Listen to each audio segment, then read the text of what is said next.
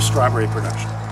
And one of the things that's core different in indoor production is that you can stack plants.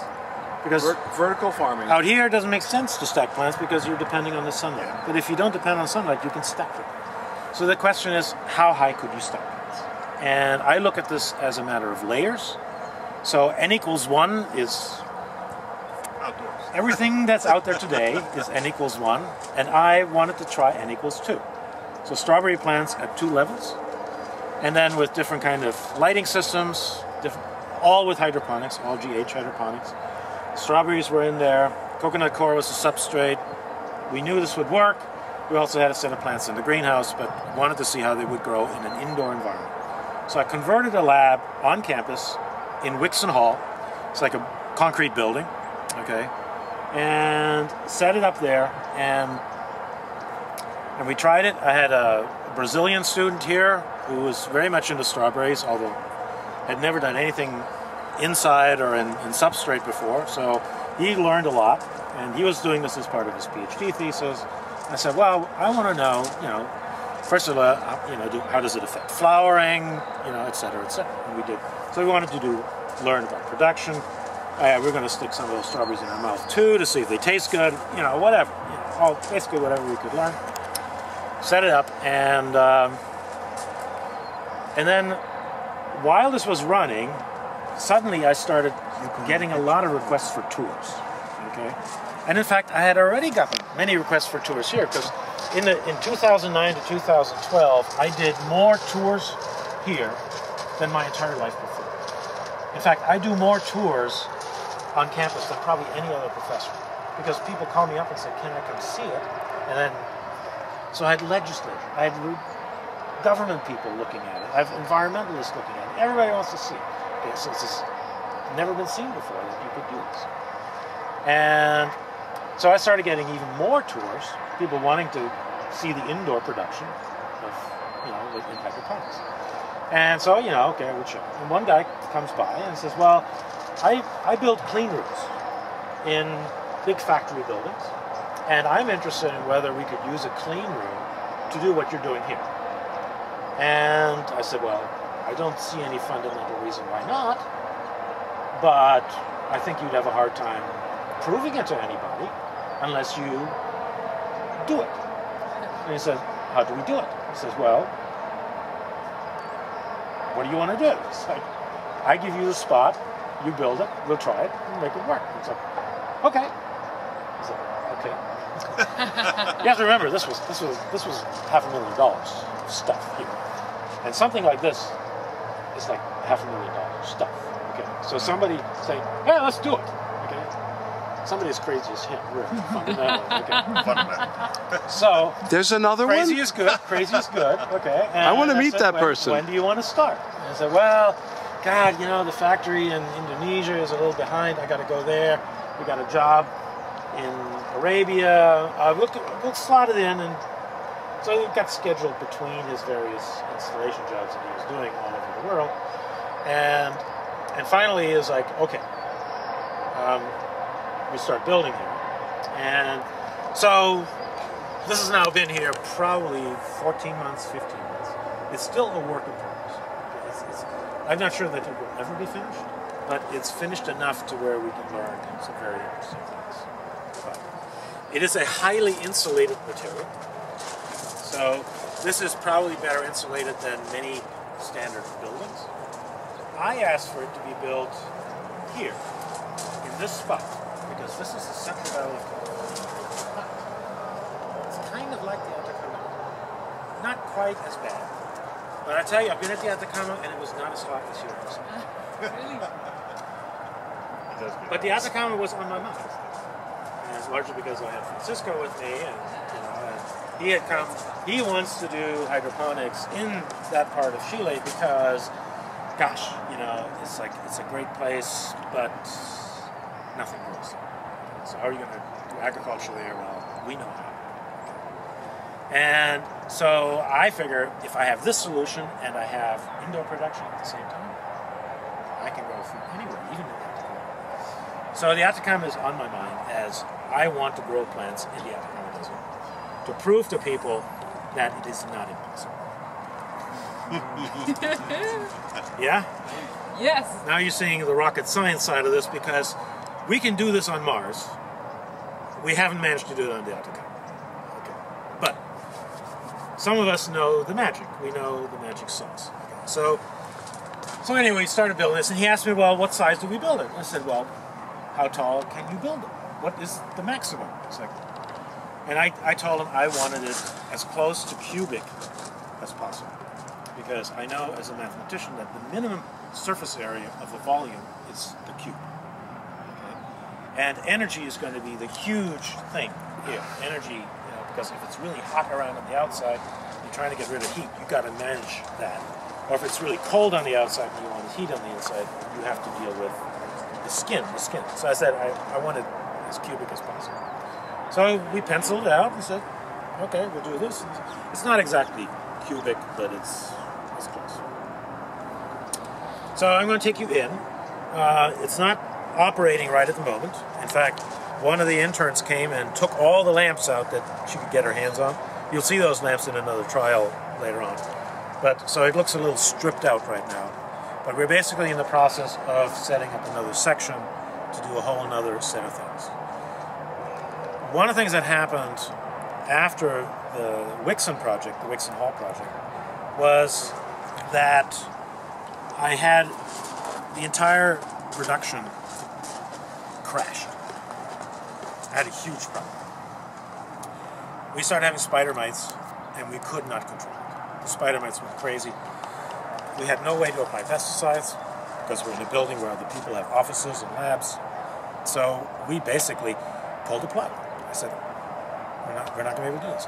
And the water quality was really bad in that building, so I was constantly battling pH problems, and finally said, it's just not going to be feasible here. With what we know today, we can't do it in Wixon Hall. So I started pulling it apart and rebuilt parts of it over in environmental horticulture. And then as this has come online, we started doing things here. Here I am at a production level of 8. N equals 8. So 8 layers. Let's go on in.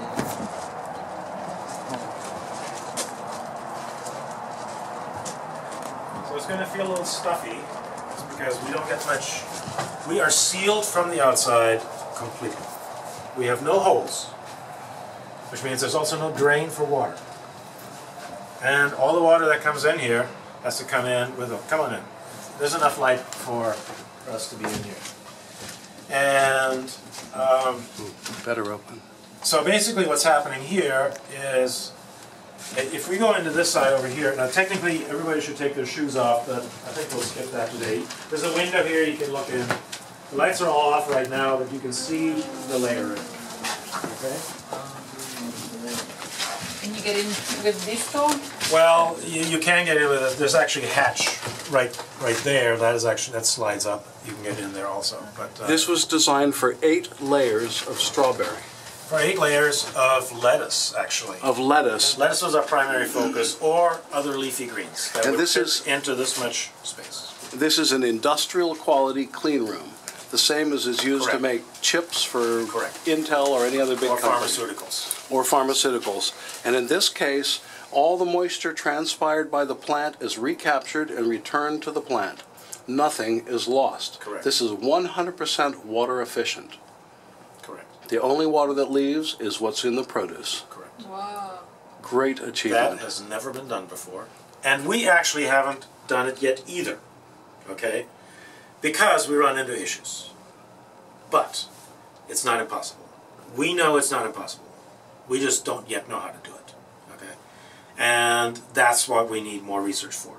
This is the state of the art.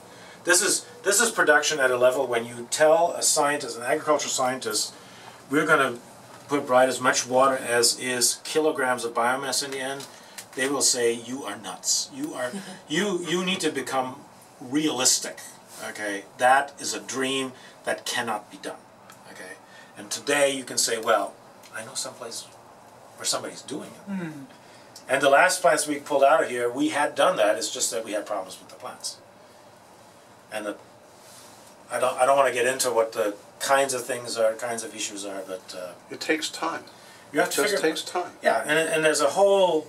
The thing is that in hydroponics, if you're going to try to grow plants, actually, could we close the door, please? Oh, sorry, it was light. There's enough light in here. So There's now. okay. So the actually, there might be more. Well, anyway, the thing is that we have possibilities here of things that we can do that otherwise you cannot do. So one problem that immediately started happening is the news leaked out that we had achieved this, and so now he's not coming here to finish this because he has to build the units for other people. As they're putting in purchase orders, he has to go build the clean rooms. Okay.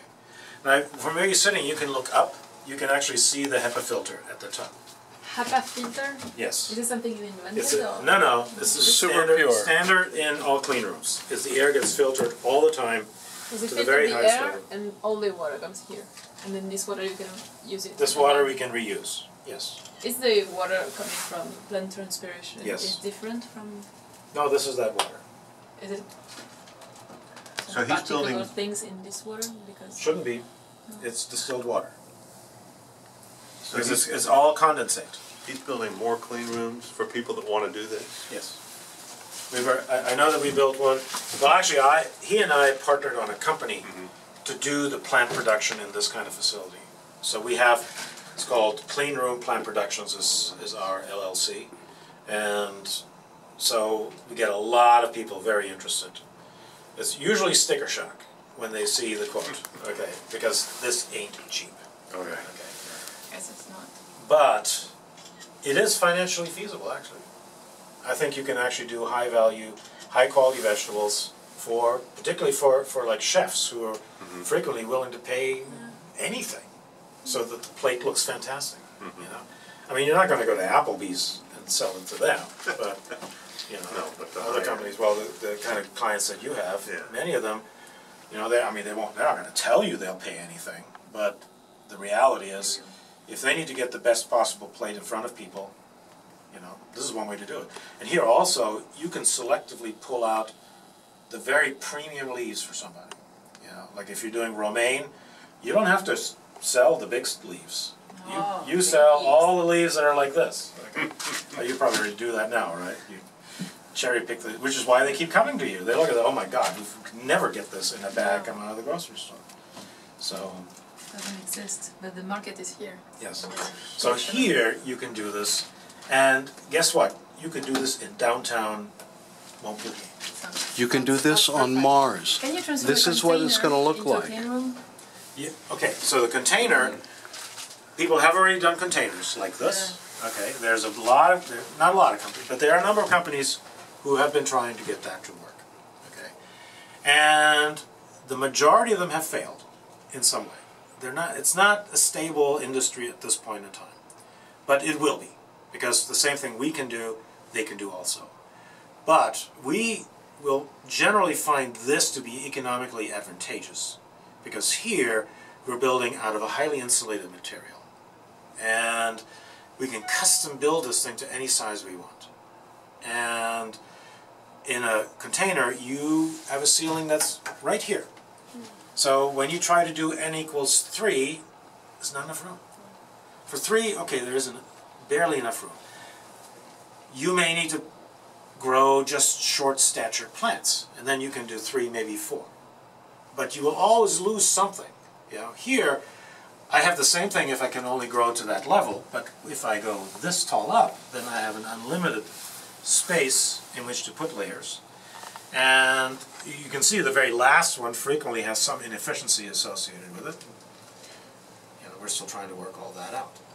But we have a much greater chance of optimizing the kind of production. And then tomato plants in the greenhouse, if you've ever seen greenhouse tomatoes, they're very tall. Yeah. They don't fit in a 15 container. meters. No, Yeah. they don't. They do fit there. Yeah. They do. So we can do things here. I know this will be much more capable down the road.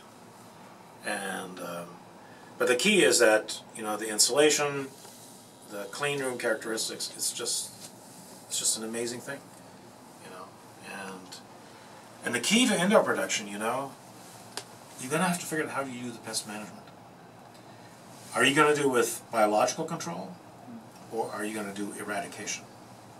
I already found that biological control didn't solve it for me, so I'm going to total eradication and blocking, which is why when somebody goes in there, they have to wear the jumpsuit, the hairnet, gloves, whatever. That's why we're not going in. Just like Because once it's in there, it's like, ah, you're not getting it out. Methylene bromide. That's about all you got.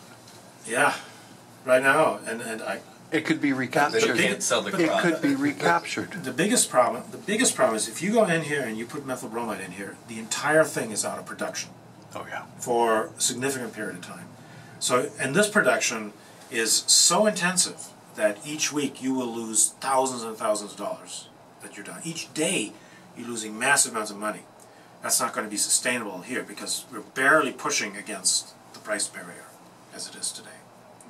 Ozone, UV, not adequate, are they? Well, UV we're already using. It's already in the system. We have a UV lamp in. Ozone, it would be exactly the same problem.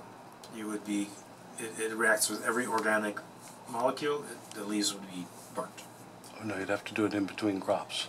Yes. Couldn't possibly do it with plants in here. There isn't going to be an in-between crops in a system like this. Okay, gotta be It's going clean. everything is happening all the time, all stages of production.